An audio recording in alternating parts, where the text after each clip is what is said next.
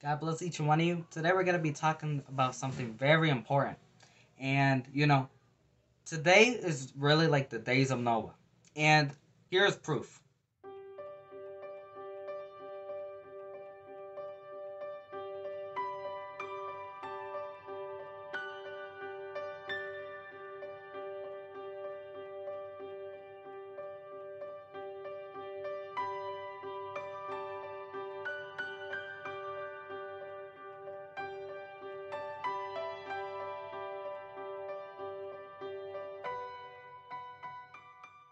And this is just some proof of, we are living in the very last days. And brothers and sisters, today, right now, is the time to come fully to Jesus Christ.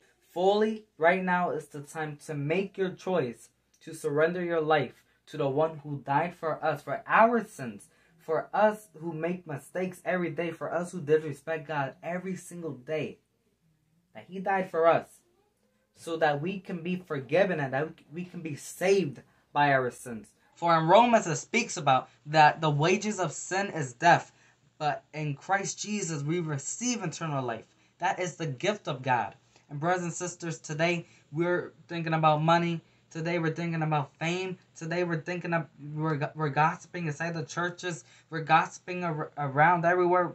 The idolatry, the gluten of food, the gluten of chasing after evil desires, evil things, and not chasing after the things God has for each and one of us.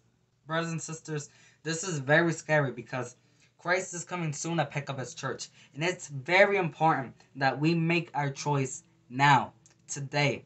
Because Christ Jesus, He is coming to pick up His church. And He's not picking up those who say, Lord, Lord. He's picking up those who had a relationship. Those who kept on walking in the truth.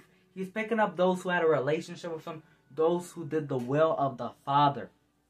And brothers and sisters, this is very, very important today to make your choice of who you're serving. In the Bible, it says that we cannot serve two masters. It says you will despise one and devote the other. You will love one and hate the other. Either you can't serve Jesus and money. You can't serve Jesus and the enemy. Obviously, that sounds so wrong if you think about it.